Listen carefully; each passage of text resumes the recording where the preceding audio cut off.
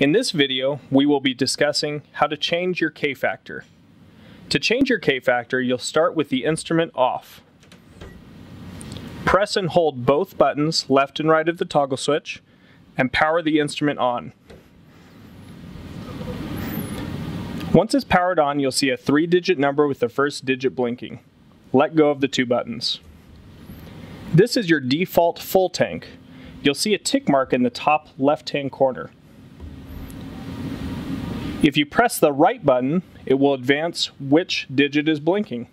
The left button will advance which digit is blinking to the left. Press the right button 6 times. This is your K-factor. To change the K-factor, you'll use the step switch to the left to go down and to the right to go up.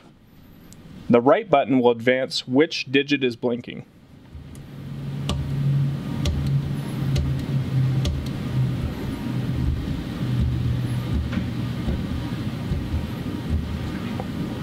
Once you're finished setting your K-factor, press and hold both buttons and the fuel remaining light will begin to blink.